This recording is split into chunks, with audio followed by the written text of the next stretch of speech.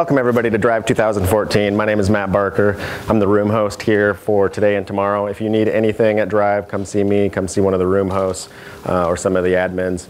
How many of you enjoyed we're in an hour so far to Drive 2014. How many of you enjoyed it so far? 1 hour. It's great. So far, so good. So far, so good. It's my honor to introduce Ryan Teeples. Ryan has been consulting nonprofits and higher education institutions on CRM and related technologies, and recently founded Foundation XRM. So maybe at lunch, check out the .com. With that, let's give Ryan a big round of applause and a big welcome to Drive.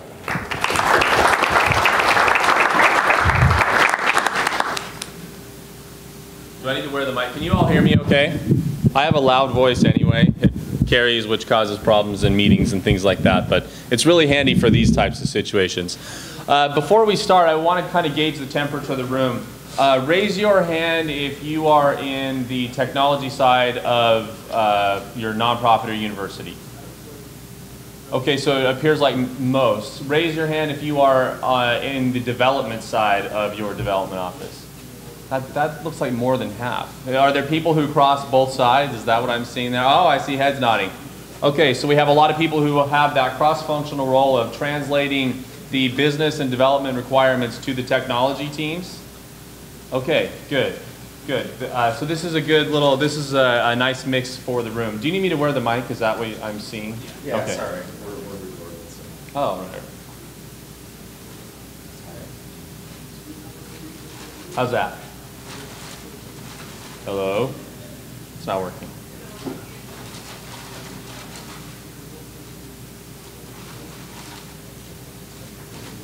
Okay. All right, great. Well, as he mentioned, my name is Ryan Teeples. I've been doing CRM consulting. I actually have been working in nonprofit for about 4 years now, and have worked on multiple implementations of CRM-related technologies in that space. And recently founded a company called Foundation XRM, which you'll kind of see a little bit, there we go, which you'll hear a little bit about, and I'll show you at the end a demonstration of our product and talk to you a little bit about that. But I want to focus today on how the technology for donor and alumni management and just CRM in general has changed, and how that affects you in your development offices and in your university technology groups. So without further ado, let's jump right in. The first question I'll ask is, what is CRM? That seems so simple, but I'm going to be using that term today, but I want to make sure we're all clear, because I've walked into lots of nonprofits and talked about CRM and been said, wait, can you please tell me what CRM means? Does everybody in the room, raise your hand if you know what I mean when I say CRM? Okay, not enough hands, so let me just explain real quick. In the business world, CRM is customer relationship management. It's the discipline and the technology for managing the relationships with your customers. It's pretty straightforward in that regard. In the nonprofit and in the fundraising space, we kind of turn it on its head a little bit and call it constituent relationship management. The functions are different than customer relationship management, but the principle is the same. There's an individual who is a breathing, living human being who might work for an organization or might be part of a larger organization, but there is a relationship to be cultivated there, and in order for that relationship to be cultivated, there needs to be some sort of way to track the interactions that you have with those people in those organizations. So at its core, the principle is the same. So when I say CRM today, I'm either referring to the technology or referring to the discipline of constituent relationship management. For the technology purposes, when I refer to it as a technology, here's what I mean today. It's a solution for managing the relationships and data which drive fundraising success. Now there's a key distinction there. If your CRM solution, if your donor and alumni management solution is not driving fundraising success, then it's being executed wrong, and there needs to be some changes. And the good news is the technology environment has rapidly evolved over the last 5 to 10 years that those shouldn't be problems anymore, and we can talk about those and help you understand. Let's talk quickly about the CRM market history. I got some bullet points out of order. In the 1980s, you had these terminal workstation databases. How many of you are still operating on a terminal workstation database? Don't be ashamed, it's okay, raise your hand. We have one person who's not lying in the front of the room. I'm working with a customer right now who's converting from an AS400 green screen application. That thing is blazing fast, and they have customized it to the nth degree. That thing does things that it was never intended to do, but it's quite beautiful in some ways. But they can't find anybody to develop on it, can't find anybody who's willing to work with it. They have employees quit simply because they don't want to learn this new technology. It can be a real challenge. Those solutions were great at the time.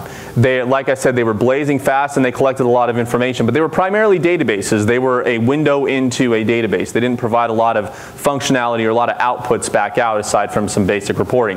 In the 1990s, you got to what I call the black box software market, where you have these closed source solutions that are not customizable. Does everybody know what I mean when I say that? Raise your hand if you have a closed, non-configurable system today. Maybe you don't know what I mean, because more of you should have raised your hand.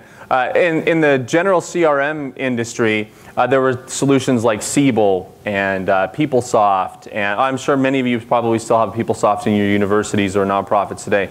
But these solutions were delivered to the customer as they are, and if you want to make changes, you write big checks to Deloitte & Touche and Capgemini and groups like that. To a large extent, that's still part of the marketplace today, but there are some changes that have happened that are important to note. In the 2000s, configuration and configurable software applications became very prominent. So the ability to not just be stuck with the software as it's delivered, but have the ability to change it a little bit. And in addition to that, you also have the hosting model starts to emerge. Salesforce.com really turned the market on its head by saying, we're going to deliver you a software application, but you can change it, you can configure it. And then beyond that, as we look at it today, we are moving toward what are called platforms. And you notice I use that word at the end of that sentence, these solution platforms.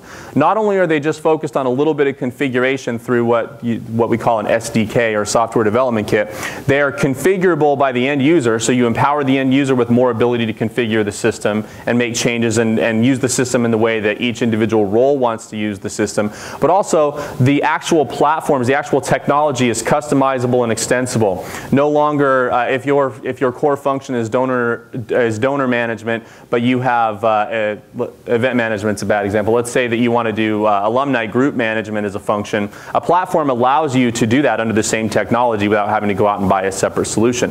And that's how the industry has evolved. And again, Salesforce was the leading driver in that. Microsoft jumped on very quickly. There are still solutions out there that operate in this 1990s environment, in the business CRM space as well as the nonprofit CRM space. But that world is evolving and it's changing, and that means good things to you as people who are on the technology and on the business side, and we'll talk a little bit about why as we move along.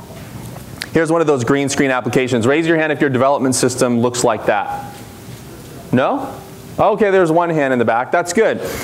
You see this one is kind of like the 1990s Windows 3 or Windows 98 kind of look. Raise your hand if your system looks like that. Okay. What do the rest of your systems look like? Oracle Forms. Oh, Oracle Forms. Okay, that's a good one. Okay, we'll get to that. So here's many people become confused when I start talking about platforms and start talking about software applications. So I want to make sure that we understand the difference, because there are clear distinctions that need to be made. The first is that a software application is just something that you use to perform a certain set of functions, and those functions are typically finite. What are software applications we use every day? Excel is a very common one. What else? Google, yep, Google is a web-based application. Yep, these are all applications that we use, but they give us a finite set of functions. It's always amazing to me when I go into technology organizations and they've decided to build something from scratch. And I always say, well, how about word processor? Did you build a new word processor? And they say, well, why would we do that? We have Word. Well, exactly. Why did you build this other thing that there are solutions out there for? But there are software solutions that we use every single day, but their functions are finite. They're fairly limited. You can't make Word into PowerPoint. You really can't do it. You can't make Word. Well, you can make Word into Excel, sort of, if you embed an Excel object. So bad example, but you can't make one software application do something it wasn't designed to do. That's really the key to a software application, is it's finite. A platform may include applications as part of the platform, but it's built upon a framework that can then be extended, customized, integrated to, configured, and it can be made to do, to some extent, almost anything. Does anybody have an example of a platform?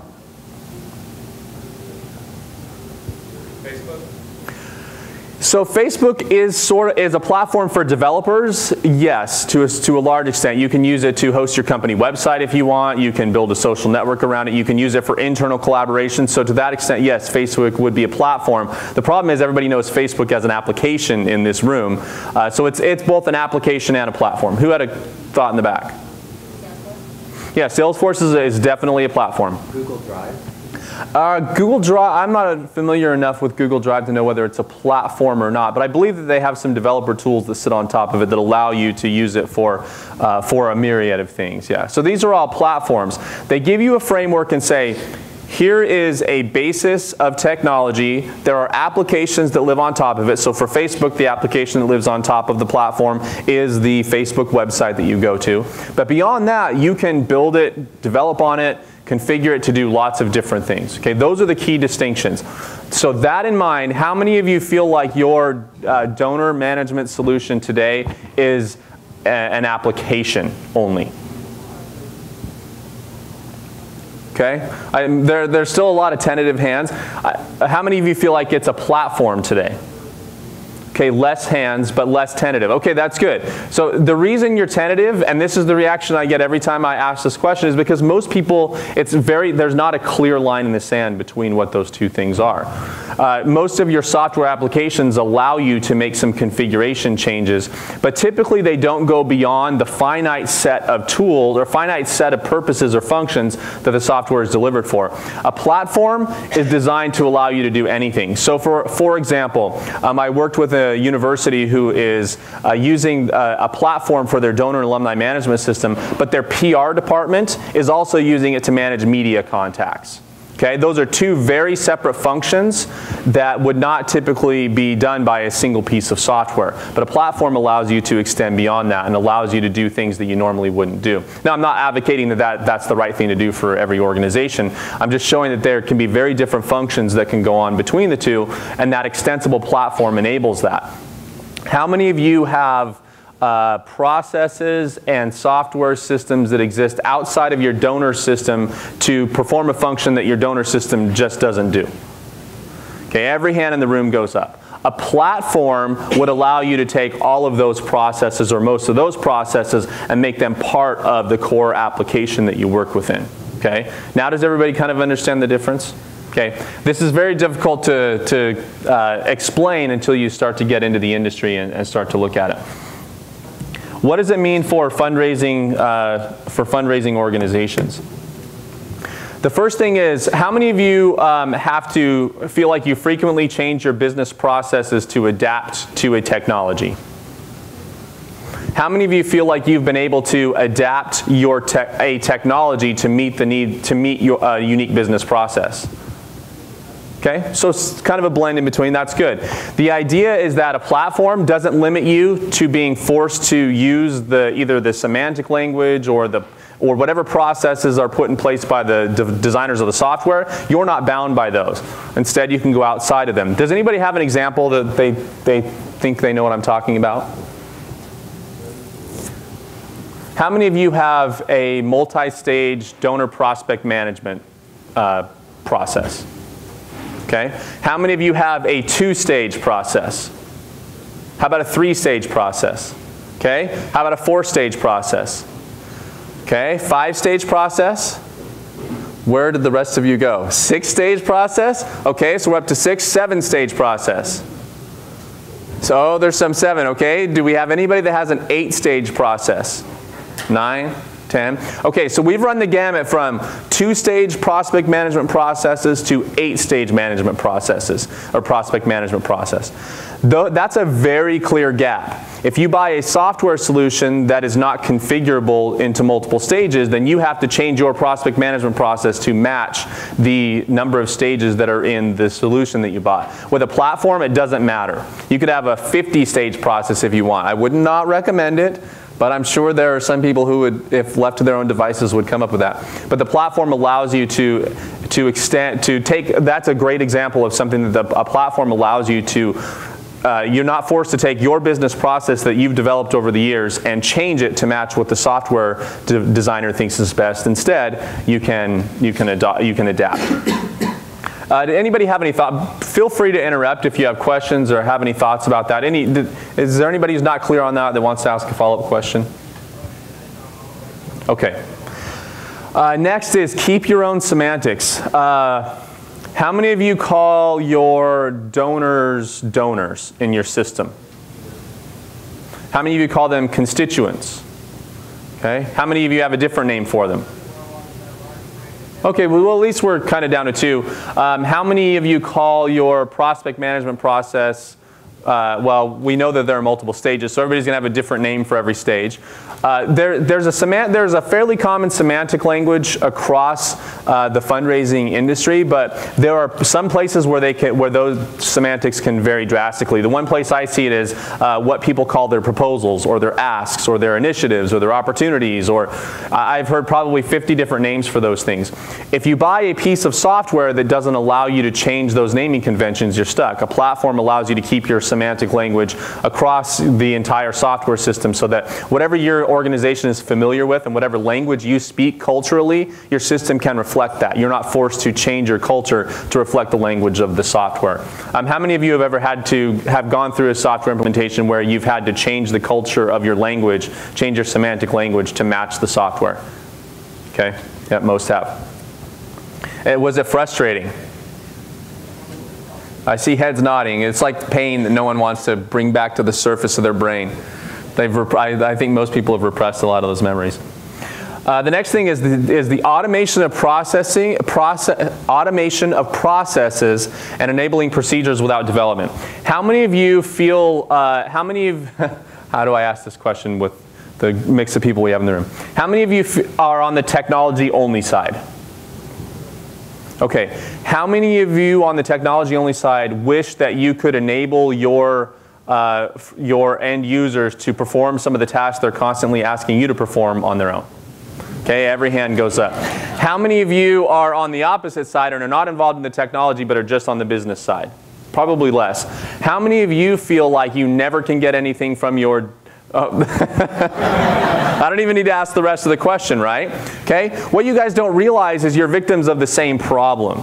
And that's that the software in fundraising is fairly limited in terms of the things that you can do with it, so you have to develop around it. And it's not designed to empower end users to be able to perform certain functions on their own. A platform kind of takes that and turns it on its head and says, look, you give the technology team the control to build permissions based on role and based on function, but enable the end users to do so much. We live in an environment where self-service is so pervasive that it's kind of insane when you walk into the office and realize that you can't even change a parameter on a report. When you can go to even Facebook that the gentleman brought up as an example, you can configure that to be customized to your individual needs. Platforms are coming into the CRM space and they're changing that mind frame so that you as the end users are empowered, which leaves the developers free to do what they need to do and the technology people free to do what they need to do, which is actually the bigger things which drive real improvement in the systems. They're not bogged down running report requests. How many of you when you need to get a report, have to put it in a queue and it can take 2, 3, 4, 5 days or even weeks to get a report out of the system? Okay.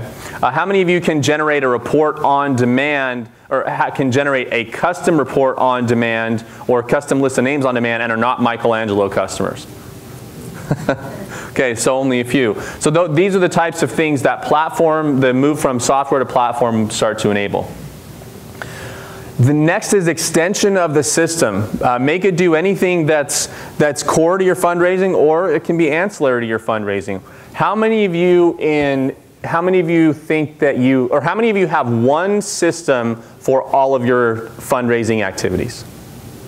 Okay, a couple. How many think it's 2 systems? 3, 4, 5, 6, 7, Okay, good. I've asked that question before and gotten up to 10, in fact, but it looks like most of the room is somewhere between 4 and 7. Now, I want you to, those of you on the business side, look at your technology partners and say, oh, I can start to see why you're not able to process some of those requests. They're managing multiple systems to perform core functions.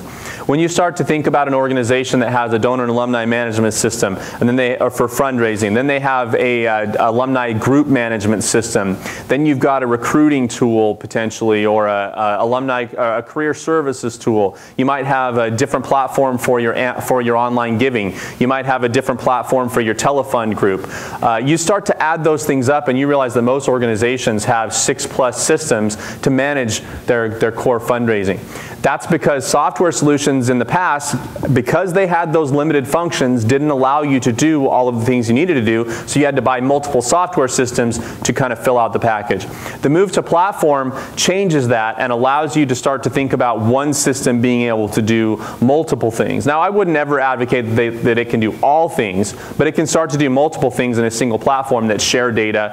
How many of you feel like a lot of your reporting or your data problems are because data exists in multiple systems across different organizations? Okay, raise those hands high, because and in many cases, those different systems are actually owned and managed by different individuals who may or may not have any incentive to help you get data out of it. There may not be a common join or a common ID. You may not be able to actually match data from one system to another. These are problems that every fundraising organization faces, and it's because of those software silos that exist. How many of you feel, oh, go ahead. I was just going to ask, but don't you think that that'll continue if it's more customizable? To a certain extent, but it eliminates those data silos, because if you can configure a system to do the things that multiple databases used to have to do, then you've at least got the data into one place. And to a certain extent, you're right. You will never eliminate those silos of information because people will be able to customize, but at least it allows the developers to have a little bit more control over that. Or not the developers, but the technology people and the business people who make the joint agreements can have control over what those silos look like. And at least they're sharing a common platform, and you gain economies of scale by being able to develop on a single application as opposed to 5 or 6 different applications. Any other thoughts? Sorry, I haven't paused and taken a breath. Anybody else have any questions? We'll do a full Q&A at the end. But integrate all you want. How many of you feel like one of your biggest challenges is integrating one system into another? How many on the technology side feel like the business believes that it should be easy to do that, but it's just not? Okay. Sorry, that's a softball, I know. And how many on the business side think that it should be we have the data over here, it should be so easy to match it up with this other data? You can raise your hands. I mean, I think that all the time too, and I understand the technology side. These things are not easy because they exist in these multiple silos. And on a platform, platforms are designed to be integrated to. Software applications actually have incentive. They're incentivized to be somewhat closed, because it's, whenever you open up an API, then you've got to support it. Then you've also got to, you're losing a little bit of control. There are security holes that open up. Platforms are designed to be integrated to, whether it's integrating to your Exchange server with Outlook, so that when you send an email to a donor, it automatically tracks it in your CRM system, all the way to you need to bring in, you want to bring in data from your front-end website and say, whenever a donor visits any page on our university site, I want to know that information. That's the type of level of integration you can get to by going to a platform. And in addition to that, all of your software applications can speak to each other, or they're actually not separate applications at that point. They're all on a single platform. One of the other things is that how many of you feel like you've done a good job at taking your disparate software systems and have built a platform for getting them to communicate to each other? Has anybody done a good job of that? I've seen some that are quite remarkable, to be quite frank. They've done some amazing things. But what you've essentially done is created a platform for data integration. The platforms that exist in the CRM space now bring that to the table as part of the out-of-the-box solution. Adapt technology as your organization changes. How many of you have ever gone through a software implementation and done it one way based on your requirements, and by the time you got done with the software implementation, your entire business process had changed? Okay, I usually get more hands than that. There's some hands over here a little bit hesitant. How frustrating is that? Extremely, right? There's nothing more frustrating than figuring out, putting a business process into place, enabling the technology, and then having your business process change. But that's the reality of the world that we live in. Things change. How rapidly, think about your daily process that you work through. I'll use myself as an example, probably a bad example, but I wake up in the morning and my phone is, on the nightstand, and what's the first thing we do? Grab our phones, check email, check social media, right? Did that happen 7, 8 years ago? Not at all. Our daily processes have changed so dramatically. Why should we be surprised that our business processes change dramatically and rapidly? Platforms allow you to shift your solution without having to go through full-blown software implementations or purchases of new software. Instead, you can have your platform help you adapt those new business processes in an environment that you've already created, and you're not left chucking everything that you've done and starting over.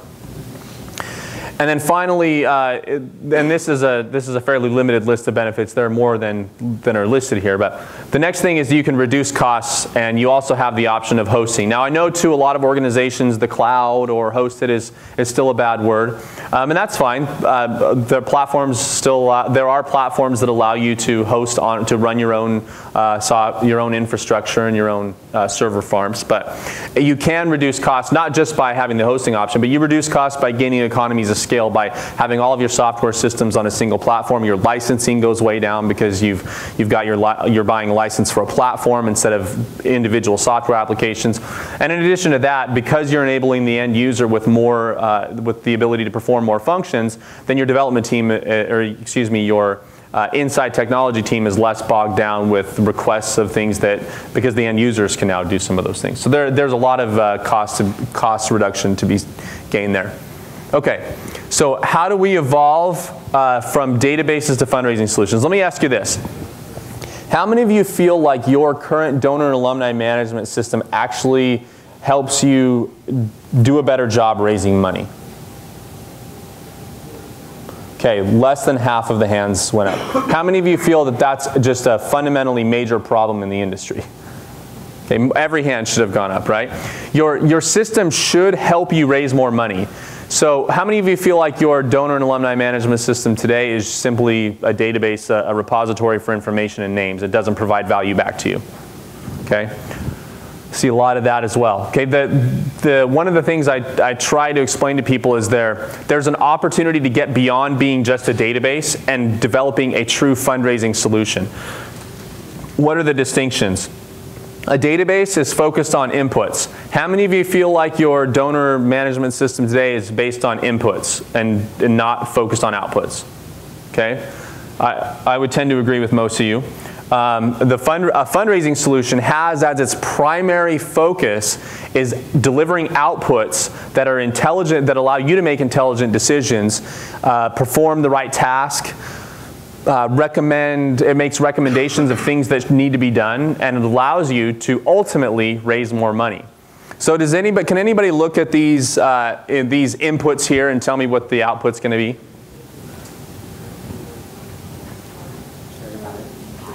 Yeah, okay, so most people are able to look at that and say, okay, I can tell by those inputs that it's going to be cherry pie.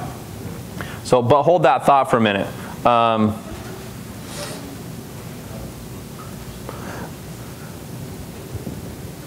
Apparently my animations decided to stop working. Here are some quick thoughts on inputs versus outputs. An input might be, on that first bullet point, what donors might be interested in an upcoming event. Okay, the input would be, you need to go into the system and put the events that your donors are attending. Instead, the system should be recommending to you the events that your donors should be attending based on the data that you have. What about, in my next annual campaign, how can I make an ask more clearly rooted in linkage data? How many of you feel like you can go to your database today and answer that question? Okay, a couple. The system you shouldn't have to go to the system and ask that question. A system should be producing outputs that answer those questions for you. Now there are a lot of inputs that are required to deliver those outputs, but the key function here is that you're shifting the system from being focused on taking data from you and you being a slave to the database to the system is providing data back out to you that can be used and is actionable without having to run complicated queries and do complicated work to get that data back out. So let's go back to the cherry pie example. Here's what a focus on output should deliver. One is more funds raised. I present to you, or I propose to you, that if your donor management solution is not helping you raise more money, then you need to figure out what you need to do to get a donor management system that helps you raise more money. Because if you're not raising more money, then it's all a waste. You can go back to legal pads and spreadsheets, or maybe stay on legal pads and spreadsheets. Anybody legal pads and spreadsheets still? Okay, good. Second is you become more efficient in your work. We'll see this in a minute. What time do we need to, what's the?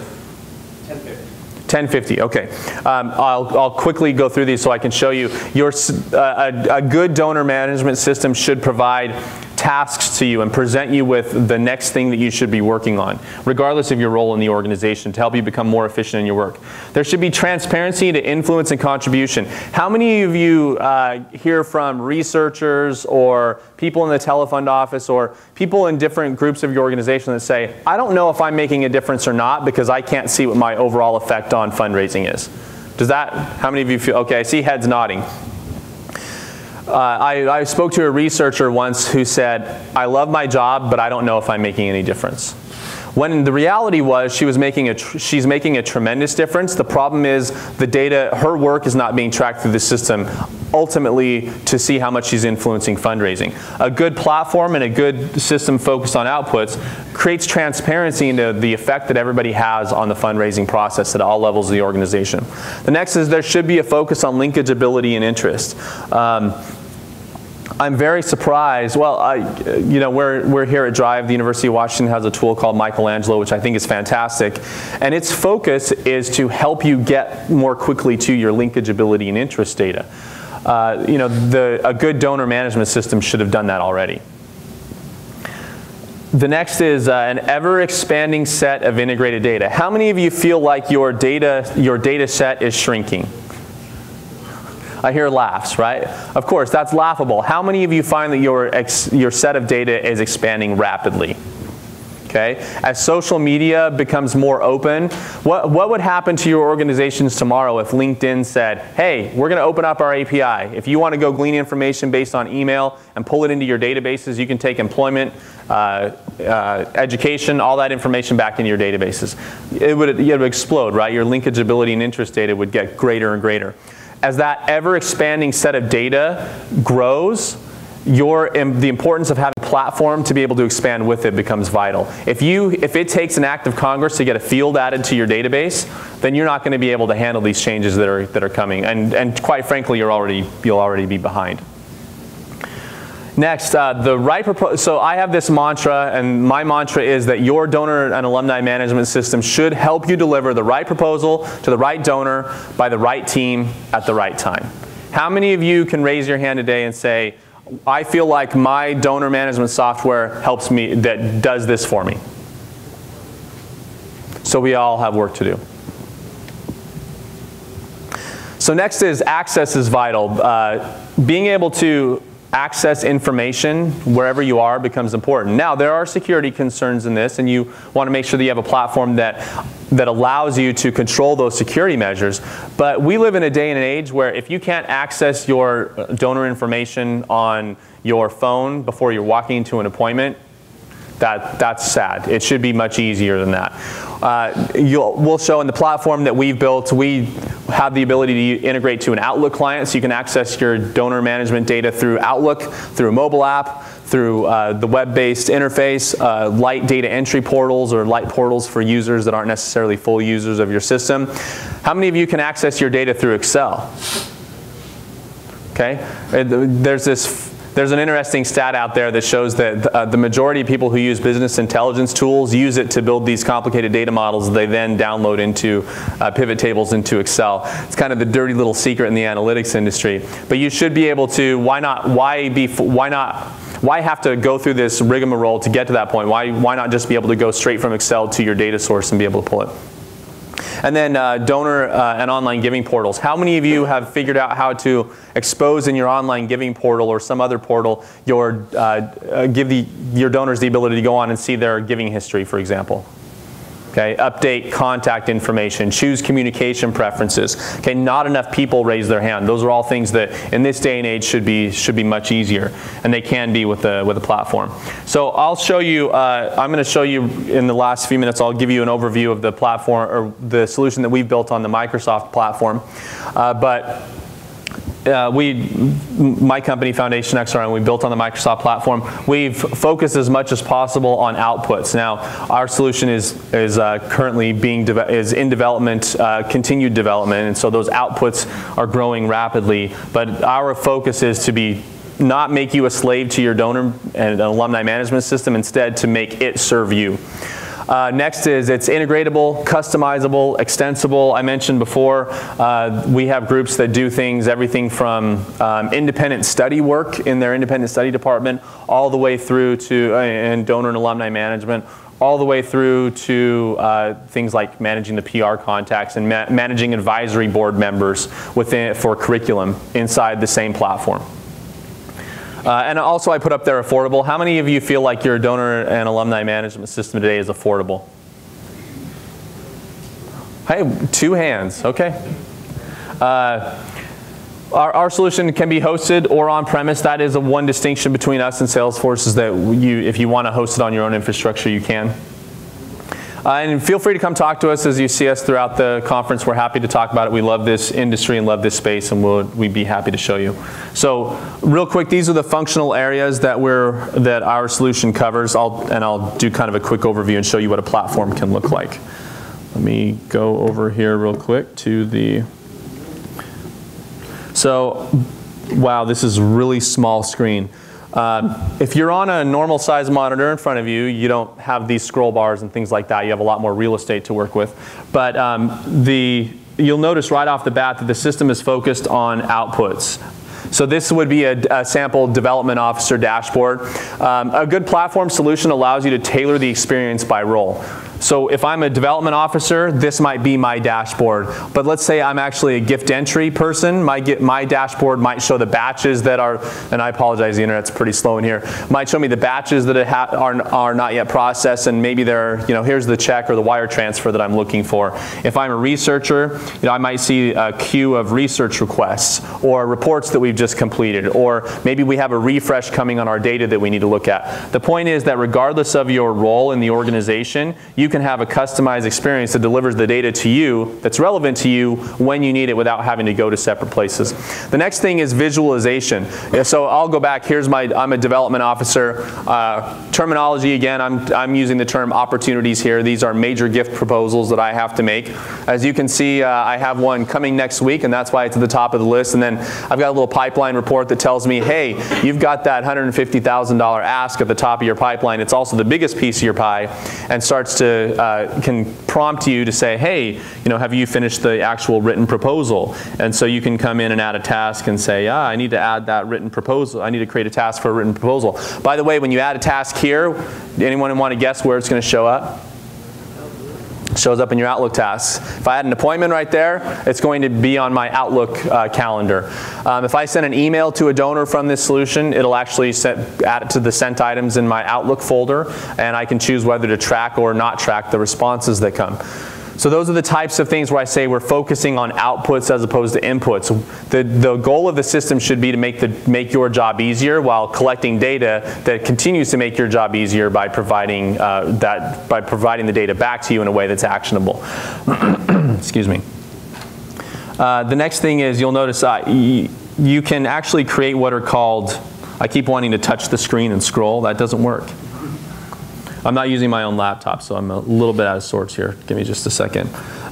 One of the things that you want to be able to do is allow what are called, allow different views of the system. And I showed you the views for different types of dashboards. But within those individual dashboards, you can create views for individual you can create personalized views or system views that are the same for everybody and can be shared. But so let's say, for instance, that I'm a development officer and I'm really focused on opportunities without new activities the last 30 days. So I've got a bunch of proposals. I want to know the ones that I have no activities for the last 30 days. I can quickly and easily select that, and I'll see a list of the people that I need to contact because I've got opportunities open.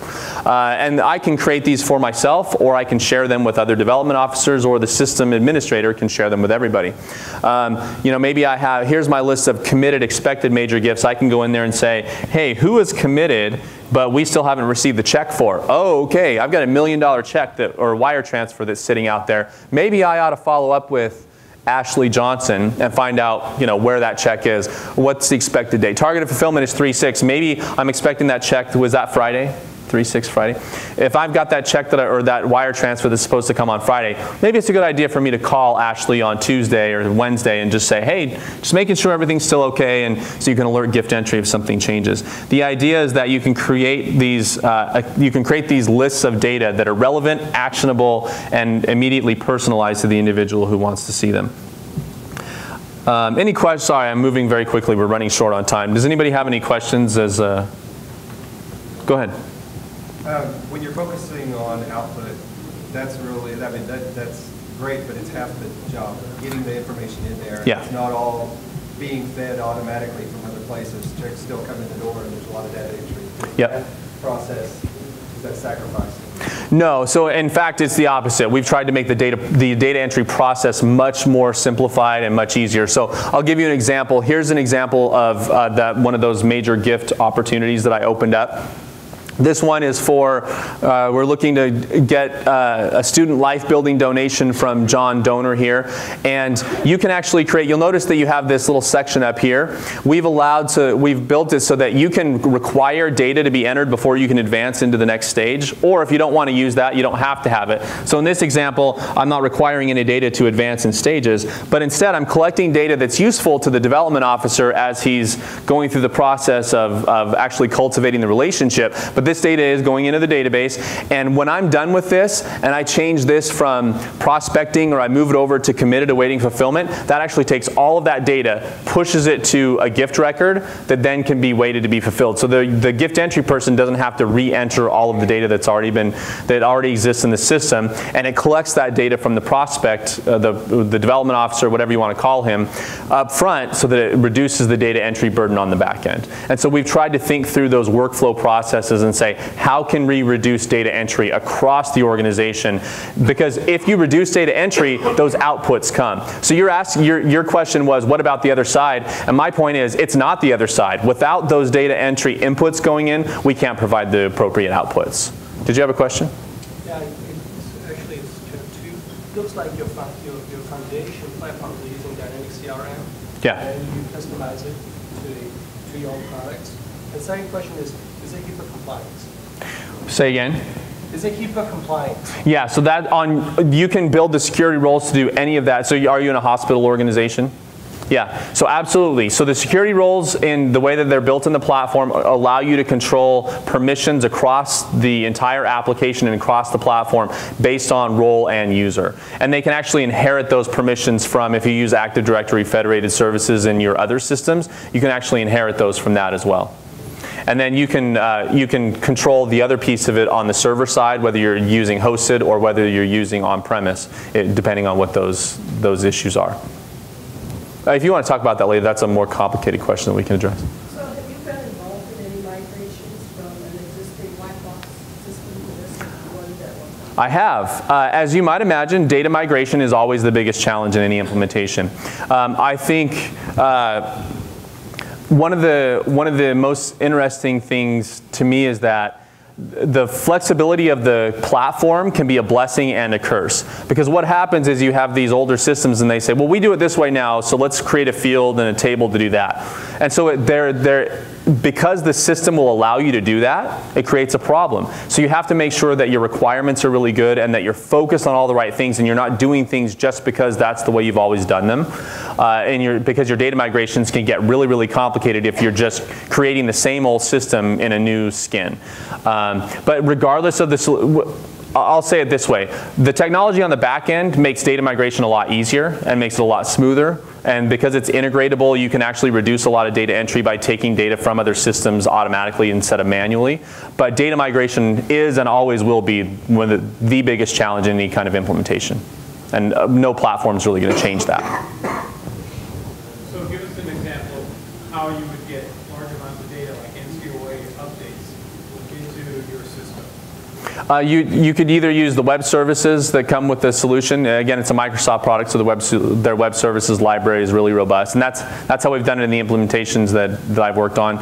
And you can also go directly to the database if you want to, although that's it's kind of it's not recommended as a secondary option. But there's no issue in. Are you talking about like if you've got 5, 10, 15 million records you're trying to push in a night or something?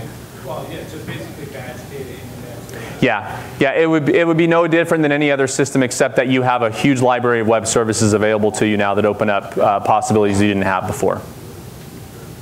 Someone had a question over here. I look for me that when you migrate your data, the database to the new system, you use more resources, right? And also, how much time you think it takes and resources it takes if you compare that to, for example, regular database? In terms of the data migration? I wouldn't hazard a guess that any solution is going to be less than another in terms of data migration.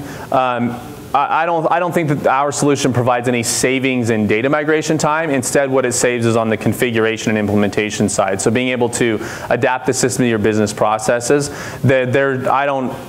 Maybe I'm wrong, but I haven't seen anything yet that indicates that there's one solution or another that the data migration process is reduced, because most of the work in data migration is in mapping and cleanup, hygiene, and retooling data to match to take it from the old system to match the new system schema. And I don't know of any way to streamline that except for just having really good people who understand data. And I don't think that our solution is going to make any dramatic increases in that process. How about the resources that you take? I mean, you take compared to regular database, you take 10%, estimate.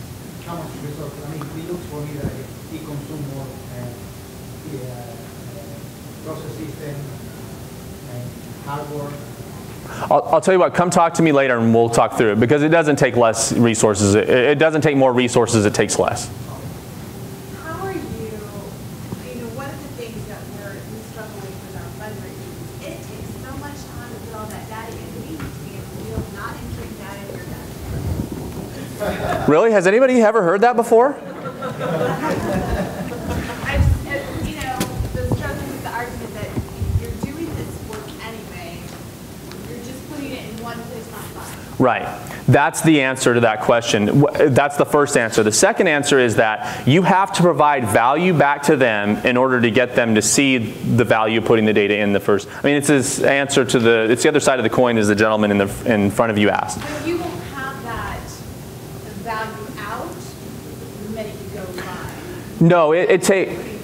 Right, but you can still provide data out, but the more outputs you give to them, the more quickly they see the value of putting inputs in. So for example, here's the mobile application. This is going to be really hard to see because my screen's not very bright right now. But I don't know if you can see it or not, but I have a dashboard here that shows me, here are my activities, the tasks that I need to perform, or the phone calls that I need to make, or the phone calls I have made. I've got one that's alerting me it's overdue because it's gone bright red. These are the things that you expose to your development officer and say, when you leave a home and you've made a proposal, you go immediately to your tablet or your iPad or even your desktop, whatever, or your notebook. You open it up, you add your notes from that session as an activity, you send whatever emails are appropriate. All of that's tracked in the system the second you hit send. And then the next time, so the guy told you, hey, I'm going to consider your proposal, give me 3 weeks. You set yourself a task for 3 weeks to follow up on the proposal. It's all in the system, and then it's going to alert you when you sit at your desk in 3 weeks. You're going to get a task that pops up that tells you it's due that day or the appointment that you scheduled. So you start to create these outputs, and then suddenly the value of inputs become very, very clear. The other side of that is you can make organization. I mean, to some extent, the organization has to buy in. There have to be mandates made. Are we out of time? Sorry, I apologize. Please come talk to me if you have other questions. I'd love to chat.